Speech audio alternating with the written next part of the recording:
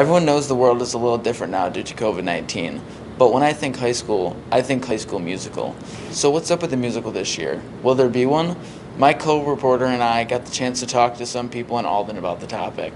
I asked the assistant principal, Mr. MacCowan here at Alden High School, to see what his thoughts are on how Alden is going to be able to adapt with COVID-19. Well, obviously it has affected it in the short run, being that typically we do one in the fall and then one in the spring.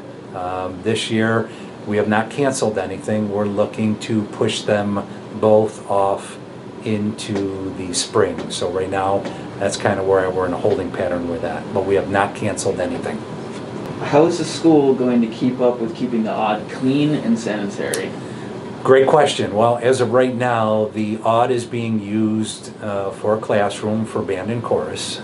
So as with our classroom and our cleaning procedures, they are cleaned every evening as a classroom would be. How will the school allow people to come watch the plays? How many people will be allowed in at a time? Well, we'll have to be following social distancing guidelines, so it'll be whatever those guidelines are at the time we're doing the production. We may have to look at doing some productions without an audience. Obviously we're hoping that not to be the case, but again, it just goes back to whatever the guidelines are when we are having the presentation. Those will be the guidelines that we have to follow. Will the cast members have to wear masks too, like the audience?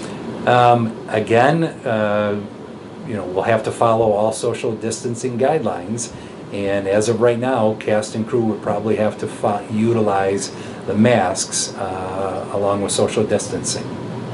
All right, and then for parents that wouldn't want to come into the school, will there be a possibility for buying virtual tickets and watching virtually through like Zoom or something? We are exploring all different options, so everything is open on the table right now. So that could be a possibility, but I know that we are going to be looking at a lot of different options. All right, well, thank you. Yeah, thank you. I spoke to Mr. Larrabee, which is a musical director for the play and musical, regarding what will happen with this year's theater performances. He stated that this year there will be a fall production and maybe a musical in February, if not later in the year. These productions will be acted over Microsoft Teams and Zoom.